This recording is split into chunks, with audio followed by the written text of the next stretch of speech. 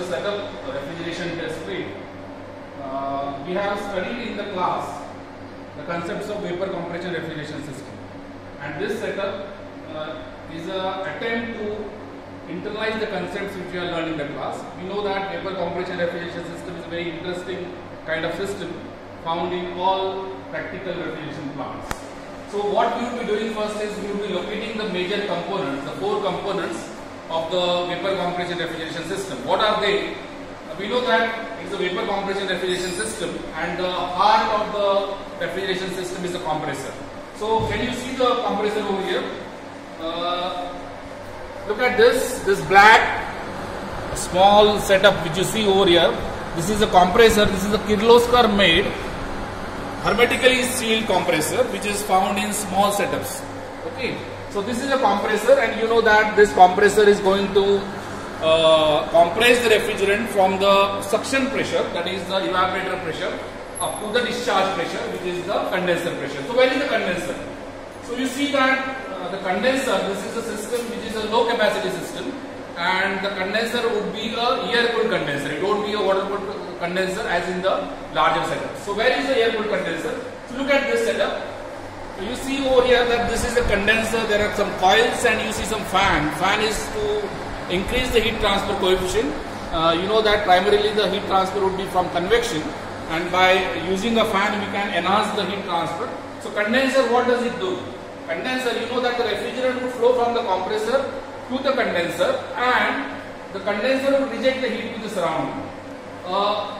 After the condenser, the refrigerant would move into the expansion device. So look at this coil kind of thing, the copper coil kind of thing. This is the expansion device. This is the capillary tube which is found in the domestic refrigerators. So this expansion device would help us to reduce the pressure from the discharge pressure, that is the condenser pressure, up to the suction pressure, which is the evaporator pressure. So this is the expansion device, and then where does it go? Where does the refrigerant go? The refrigerant will go from this expansion device into the evaporator coil. Look at this box which you see over here. This is the evaporator chamber, and in this evaporator chamber there is water in it. The water will be cooled by the aid of the coils. Look at this. You see that there are some coils over here. These are the copper coils, and these copper coils are the coils where the refrigerant is circulated, and the refrigerant would extract the heat from the water and produce the refrigerating effect. So the refrigerant coil in this case is housed in this container, and this container, what actually happens in this container is that you reduce the temperature of the water. Now by what temperature, what temperature the water, by what degrees the water temperature reduces, that would be crucial to find.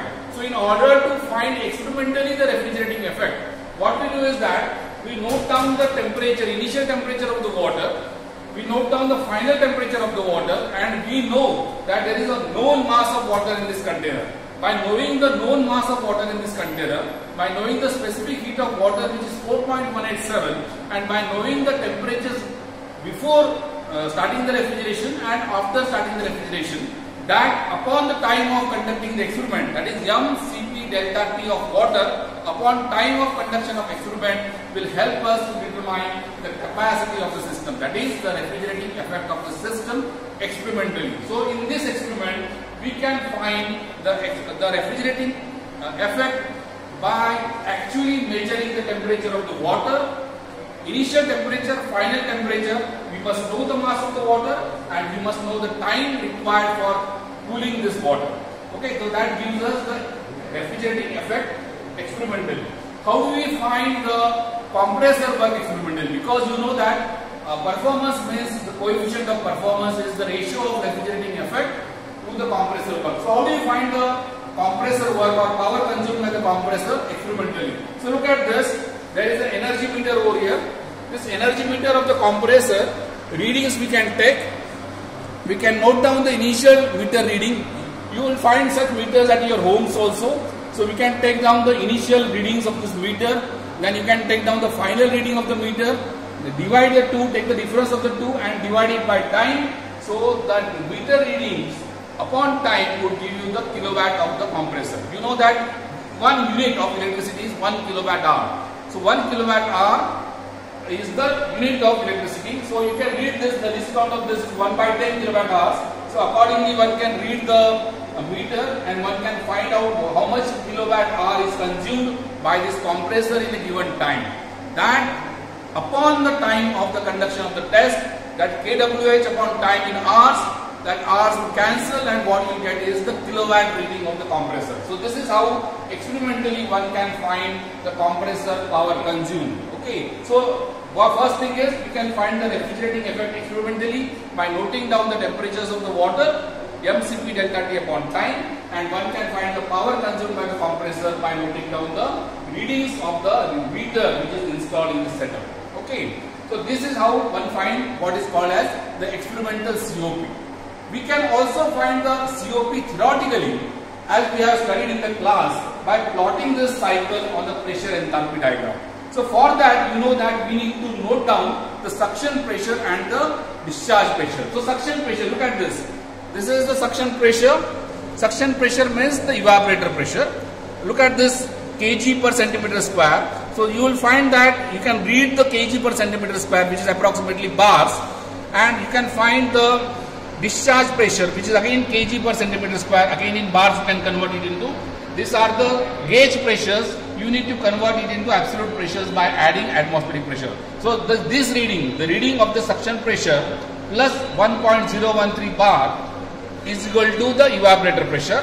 This reading, the discharge pressure reading shown by this pressure gauge plus 1.013 bar, that would give us the discharge pressure. So we can note down the suction pressure, we can note down the discharge pressure, plot it on the pressure enthalpy diagram, assume it to be a saturation cycle, read the values of enthalpies H1, H2, H3, H4, and this is how we can find the specific compressor work, which is the enthalpy difference across the compressor, and specific refrigerating effect, which is the enthalpy difference across the refrigerator. So getting that enthalpies will help you determine the theoretical coefficient of performance of this system. Okay, now note down that we have simply taken the suction pressure and discharge pressure, we have not taken down the temperatures. So why did we do that? Because we had assumed it to be a saturation cycle. But that is not the case. In real life it is not a saturation cycle. It would be that the vapor which is entering the compressor is slightly superheated, and it is possible that the liquid which is being entering the expansion device, this is subcooled. So how do we know that? So we need to note down the temperatures. Now look at this. This is the gauge, this is the indicator, okay, which is connected to the thermocouples, and you can see that it notes down the temperatures. So you can get the actual temperatures after evaporation, right? That is before the suction of the compressor, after compression, that is before the suction, before the condenser, after condensation, that is before the expansion device, and after expansion, that is entry to the evaporator. Okay, so we can note down the salient temperatures T1, T2, T3, T4 by rotating this.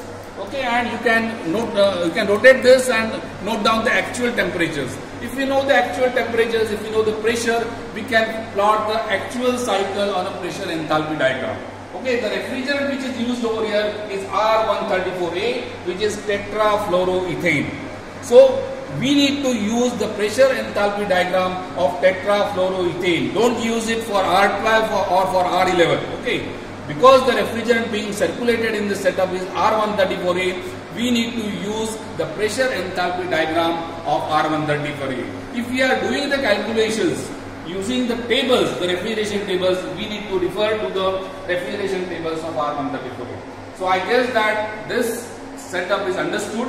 What is the aim of this? Let me just summarize what I have told. The aim of this is to demonstrate the principles of vapor compression refrigeration system.